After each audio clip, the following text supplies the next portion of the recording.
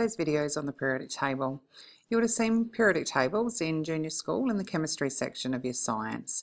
It's a tabular arrangement that takes into account the chemical element's atomic number, so its number of protons, its electronic configuration, and also reoccurring chemical properties.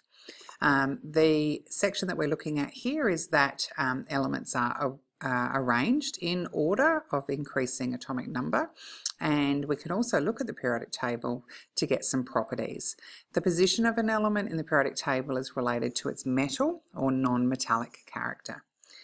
The understanding that we're going to be looking at, the key idea, is that you need to be able to identify trends in atomic radii, valencies, electronegativities across periods and down groups of the periodic table. So let's have a think about the periodic table. An element's position is determined by its electron configuration. A period is classed as the horizontal rows. It's represented by numerical values, so 1, 2, 3, 6, 7, etc. The period number, that's the number of electron shells that it's occupied. Elements in the same period have the same number of electron shells. So if we have elements in period 2, there will be 2 electron shells. Groups, well, they're our vertical columns. They're represented using Roman numerals, and the group number is the number of valence electrons. So if you think back, valence electrons are the number of electrons in the outside shell. And elements in the same group share similar chemical properties. So here's a periodic table. I would suggest that you get the periodic table that your teacher has given you, and you could now do some labels. So we have the period numbers that we were given in the last slide, and so they are our horizontal rows, and they are numerical values, so 1, 2, 3, etc. up to 7. So I would recommend that you label them down the side of the periodic table here.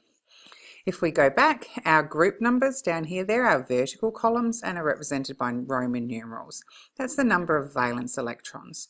So here, they've been given as 1A, 2A, etc. I'd like you to put Roman numeral 1, 2, 3, 4, 5, 6, 7, and Roman numeral 8 across there. I would suggest that you keep that periodic table out, and as we're continuing through the video, you can make some notes on it. Trends in our periodic table are what we're going to look at next. As we go down a group, we will see that the atomic radii, or the size, increases. We see also the metallic character increases, but our electronegativity decreases. When we're moving across a period, so from left to right, our atomic radii, or size, now this time it decreases. Non-metallic character increases, and our electronegativity increases as well, but we must exclude group 8 for electronegativity.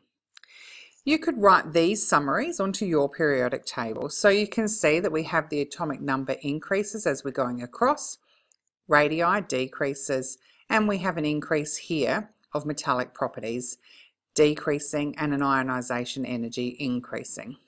On the side here, we can see that going down, metallic properties increase, atomic radii increases, and atomic number increases as well. So you could take some time to put those onto your periodic table. Here's another diagram that shows atomic radii. So if you have a look here, we've got lithium, here we've got carbon and fluorine, etc. So they're decreasing as they move across the period, and they are increasing as we're moving down. So I just wanted to add an explanation as to why the atomic radii decreases across a period and increases down a group. So here we're looking at the atomic radii, or radius, decreasing across a period. The reason this happens is because valence electrons are being added to the same shell or the same energy level. At the same time, the nucleus is increasing in protons. The increase in the nuclear charge attracts the electrons more strongly and therefore pulls them closer to the nucleus, and so we see the atomic radii decreasing. So now we want to look at the atomic radii and why that increases going down a group. So if we think about it, as we move down a group, the number of energy levels or shells increases. Each subsequent energy level or shell is further away from the nucleus than the last, and so therefore the atomic radius is going to increase as you move down the group. Electronegativity, this is the relative ability for an atom to attract valence electrons. Metals, they generally have low electronegativity because they lose their electrons and become positively charged. Non-metals generally have a high electronegativity because they gain electrons to become negatively charged. How readily an atom loses or gains an electron, that's greatly going to influence its reactivity. So metals with the lowest electronegativity and non-metals with the highest electronegativity are going to be our most reactive elements. Here's how we could show on the periodic table the electronegativity trend. Just make sure that it doesn't go into group 8 over here. Next thing that we're going to look at, the valency of an element is a measure of its combining power with another atom.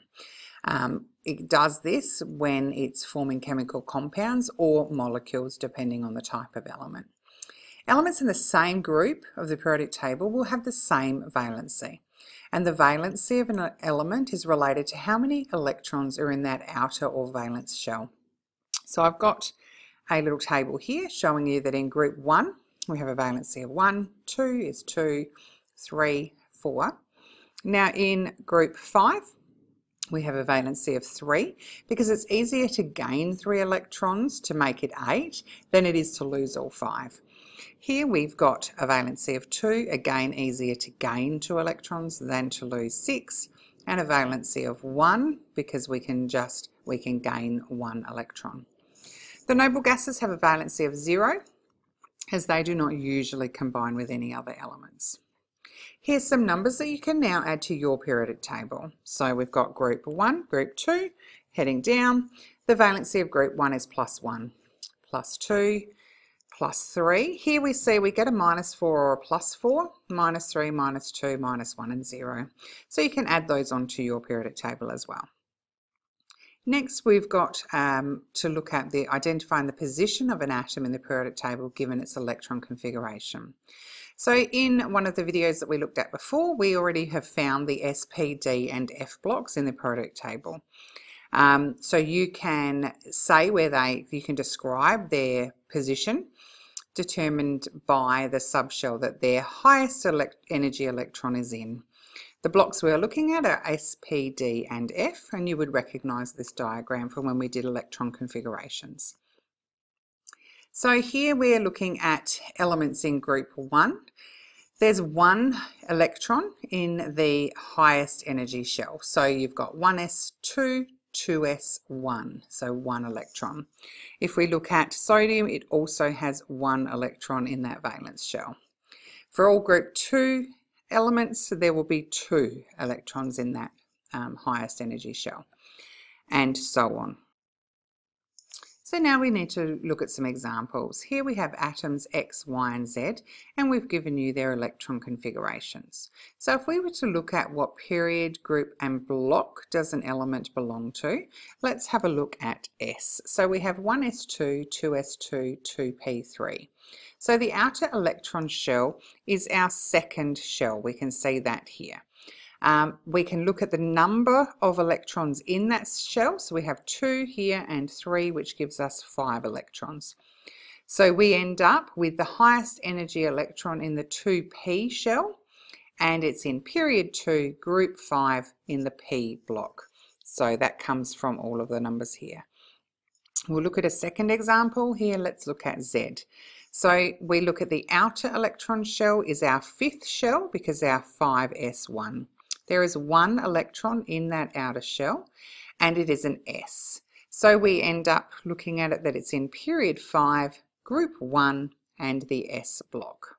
And finally, if we look at Y, we are looking at the highest outer electron shell is actually our 4s. So we need to be a little bit careful.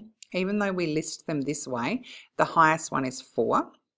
The highest energy electron is in the 3d subshell though, and so we say that it's in period 4 and in the D block. So that's some examples for looking at positions on the periodic table when looking at electron configurations. So thanks for watching, and we'll see you next time.